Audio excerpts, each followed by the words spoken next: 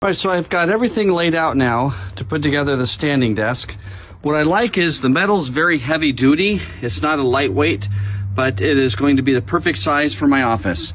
All the tools are included with the instructions. So while assembling, it did show in the picture how the curved piece, but the one reason why is because the curve you want to make sure goes around the motor. So while assembling, I found that it was easier to put the drawers together on the rails first before putting them down on the tabletop.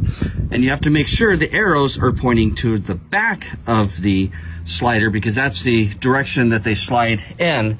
And that's something that's not in the instruction. Relatively was easy to put together. It took me maybe an hour. That's mainly just because I took my time. I screwed up a couple times.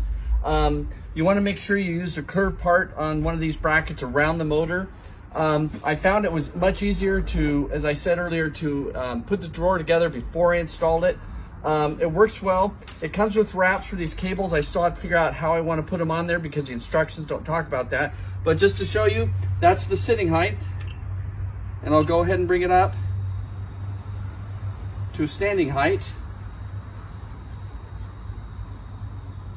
And I can also program in my favorite height so each person can have, because we have 4 settings, but this is going all the way up to the top.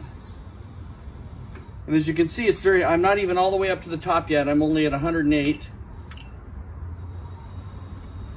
And I can also, like I said, I have the drawer, and then I can go ahead, and if I push 1, it's going to move it back to the height I programmed for where I like it at automatically. So here we go, we're going down, and it's stopped. Then I can go ahead and go all the way back down if I want to sit.